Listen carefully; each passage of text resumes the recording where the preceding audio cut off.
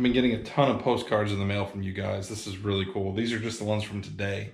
So I just want to say thank you for sending them. I really appreciate it. I love reading the messages that you guys write, and I'm putting them in the postcard bin up here for the monthly giveaway. I'm going to do a monthly giveaway on the 15th of every month. I'm usually a little bit behind on putting videos out, so if I record it on the 15th, it might take a couple days to get out, but I'll do my best to get it out as close to the 15th as possible. The giveaway for September the 15th is going to be this Garage Flips mug. My buddy Lonnie is selling these to raise money for breast cancer research, and all of his proceeds go to the American Cancer Society. So I bought 2 of these and I'm giving one away. So send in a postcard and you'll be entered to win this. And if you don't win this, you'll be entered to win future ones. Somebody sent out a couple bonus postcards that I just thought were really cool that I wanted to show you guys. These are both vintage cards. This one says, "A message from Cincinnati, the Queen City of the West." That is just a really cool graphic. And then this is Crosley Field, home of the Cincinnati Reds. They played here until it was 1969 or 1970. Those came from John, and he has an eBay store and a YouTube channel called Popeye's Postcards, where he exclusively sells postcards, like thousands and thousands and thousands of postcards. It's pretty cool. If you guys haven't seen it, I will put a link in the description below. But John, thank you for the postcards. They're really cool. The bonus ones you sent, I think I'm just gonna put right there on the wall. I think they look pretty good. I want to give another shout out to Tyler. He sent me this bat. This thing is really cool. This is a vintage Louisville Slugger bat, and it is a team issued Cincinnati Reds bat. Cincinnati Reds, Louisville Slugger. This was probably just a generic batting practice bat, not issued to a certain player or anything. You can see it's definitely been used a little bit. And I'm gonna do my best to find a spot on the wall for this thing too. Thank you, Tyler. This thing's really cool. I picked up these Bitsy Bear toys at a garage sale for $3, maybe like 3 or 4 months ago, and I had them listed pretty high for a while because they're pretty rare, and you know, over time I slowly just kept dropping the price a little bit. I think I had it around 40 or 50 bucks for best offer. Somebody sent me a best offer of $25 plus shipping, and I took it. Got this brass tabernacle door at the 127 yard sale in Tennessee. I paid 10 bucks for it, and let's set it for like 200 or best offer, and a viewer sent me an offer of $99 plus shipping, and it's going out to Eric. So Eric, thank you very much for the offer, and hope you like this thing. I don't know if you're gonna like repurpose it or what, but whatever you end up doing with it, send me a picture. I'm curious. I sold this DVD series set of Christie. I got this at Tracy's garage sale. She was actually a viewer. It was a stack of DVDs I got for 25 bucks, and this one actually sold for $32.99, free shipping. Sold a deck of tarot cards. Here they are. I got these a while back at a garage sale. I think I paid $1 or $2. They sold for $9.99, free shipping, and a viewer bought them, Sadie. So Sadie, hope you like these. Thanks for your support. Next thing we're shipping is a little pin, probably at the bottom of this tote. There it is. This is a KRLA AM radio station pen. I got this in a lot of pens a while ago, maybe 6 months ago. I think I maybe paid $5 for all of them. I've sold quite a few of them already. This might be the last one I have left. I took a best offer of $8, free shipping on this. Next thing we're pulling is an Xbox controller. Got this at a garage sale for $1 or $2, and it sold for $16.99, free shipping. Sold another Tyco battery. I showed you guys these last week. I had sold one, and I just sold the other one. Paid like 50 cents for this thing. It's the charger and the battery, and it sold for $9.99 plus shipping. Next thing shipping out is Oakley sunglasses case. This was with all the stuff that my neighbor just put out at his curb.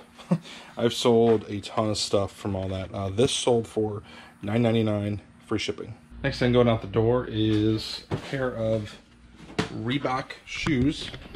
I got these retail arbitrage for about 10 bucks or so. I actually got a number of pairs. I think this might be the last one left. These sold for $19.99 plus shipping.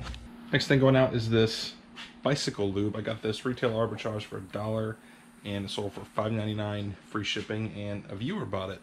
This is going out to Nolan. Nolan, thanks for the support, man. Hope you like it. All right, next up is a garage door opener. I got this at the garage sale for like $1.50, and it sold for $19.99, free shipping. I've always done really good with garage door stuff, either like keypads or sensors or whatever it is. They always seem to do well.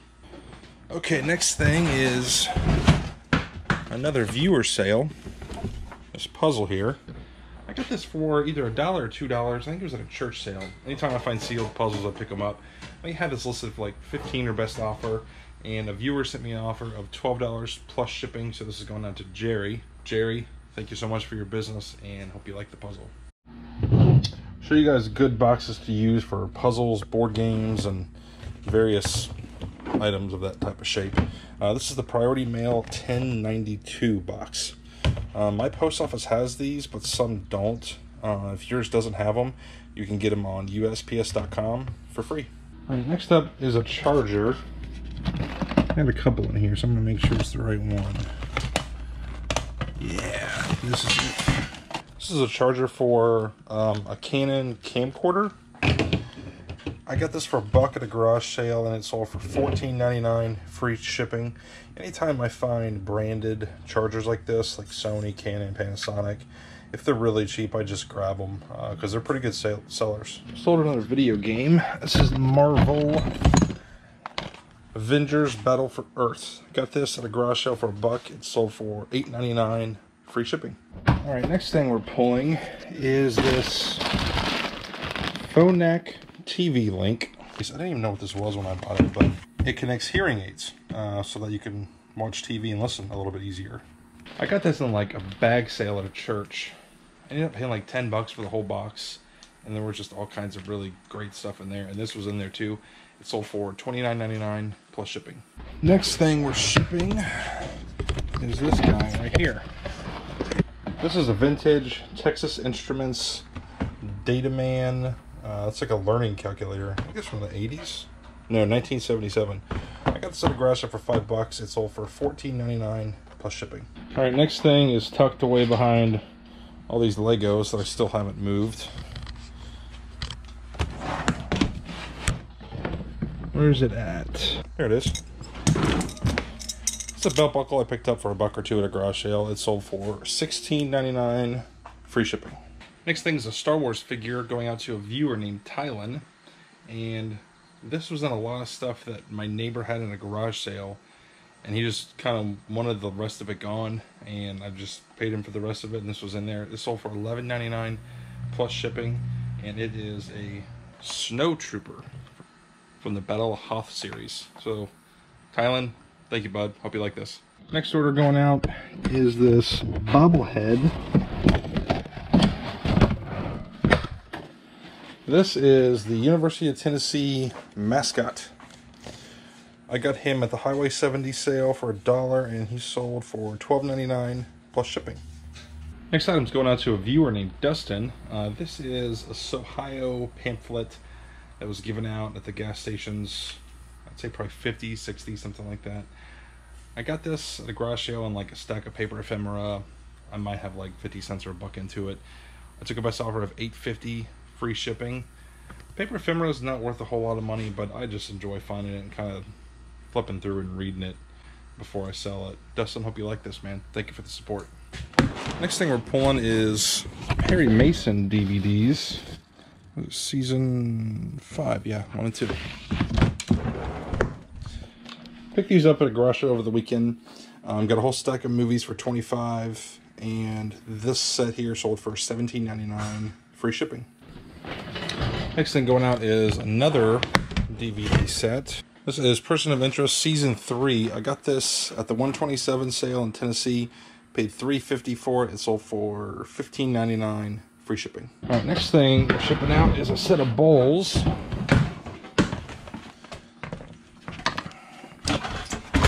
These are custom craft bowls. I got this whole set for $2. There's 8 of them all together. I took a best offer of $20 plus shipping. Sold another one of these Toshiba car stereos. This sold for $20 plus shipping. Next thing going out is a vintage baby toy. This thing's got a suction on it, so like it would suction to a table and like swing around for a baby to play with. I had this listed for like 40 or best offer, and took a best offer of $20 plus shipping, and it's going out to a viewer named Robert. So Robert, thank you very much for the support in your business, and hope you like the toy. Next thing going out is this Disney cast member pin from 2008. I got this on vacation, actually. We were at a garage sale. Lady had a whole bunch of Disney pins. I paid her $10 for this one, and it sold for $19.49, free shipping. All right, last thing going out today are these Oral-B brush heads. Got these retail arbitrage for a couple bucks, and they sold for $16.99, free shipping. All right, I got all the Lego minifigures separated out. Check it out. There are 119 of these little guys. Pretty cool ones too. I'm not sure that all the heads and everything match like perfectly the way they should, but there's some cool ones in here.